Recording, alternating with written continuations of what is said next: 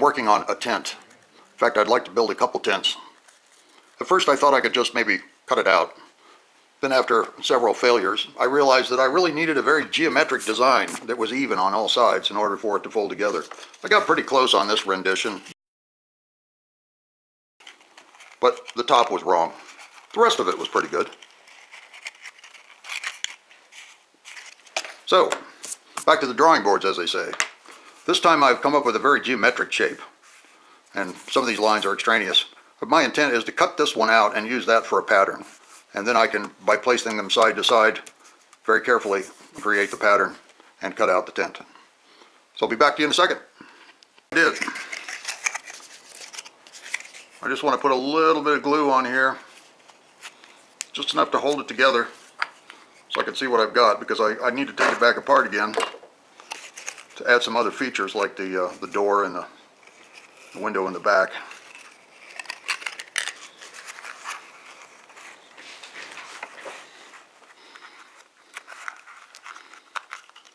I believe I've got it. Finally.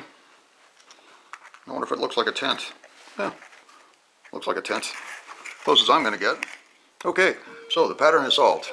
I can cut out a real one. Well, there's the first tent. It's a little on the big side. Here's a figure next to it. It's a little too tall, but it was pretty challenging just to get that. So it's out of scale just a little bit, but I'm satisfied that it will represent a tent. Has a window in the back as well. Probably glue these flaps down. Well, I'll try the second one, and I'll make it a little bit smaller this time.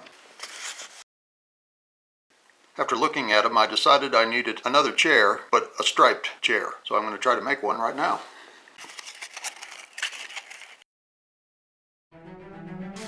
This is what I'm using for wire.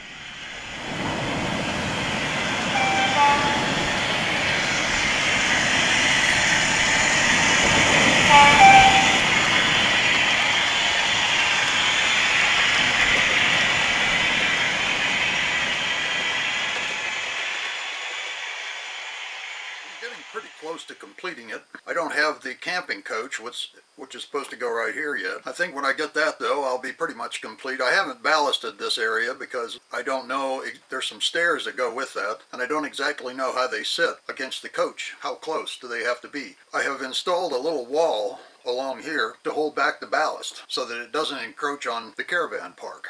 I tried this. I put a light in this Caravan. It's an LED. I just drilled a hole in the bottom of it and stuck it in there. I put lighting over the stairs area on the footbridge. I thought people would probably appreciate that. Well, Farlanders. Let me be clear, not people. Well, they're sharp people. We have a bit of a love triangle going on here. Jack is about to get back, and he's been married to Elsa there for about a year.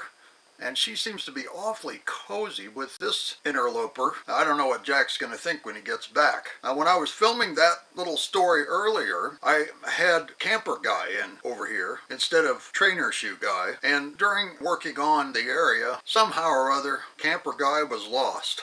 I guess the big hand with the sucking nozzle got too close to him. A lengthy search ensued, and he was not ever to be found. So we believe that he's gone for good. But Camper Guy had the role of Jack in an earlier take. I assembled the footbridge, got it from York Models. It's plastic. I like it. I have one from Ann Corton, which I'll show you, and I have this one, and I like this one better. However, to get a span as long as I did for the one over there on Howe Street, it would have taken two of these. It did take two Ann Corton footbridge models to get across that space. And although this is pretty long, it's not long enough to span the Howe Street station. I weathered it, painted it up, rusted it up. I'm pretty happy with the way it looks. I've got my clearance sign, warning clearance signs on. I think we're pretty close to being done. If I had the camping coach, I could finish the ballasting and I'd call it complete, and I would then be able to move on to some other area of Farland. One other thing, we do have the connection over from Farmore, so if somebody wants to get to the pub in the evening, they can get there, or to the restaurant. And if the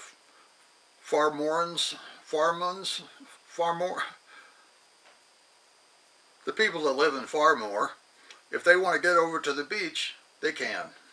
Beach being over here, that way. So there you have it. That's where I am now. Because we lost Camper Guy, there will be a short memorial for him after the credits. We couldn't bury his body, so we just had to bury his memory.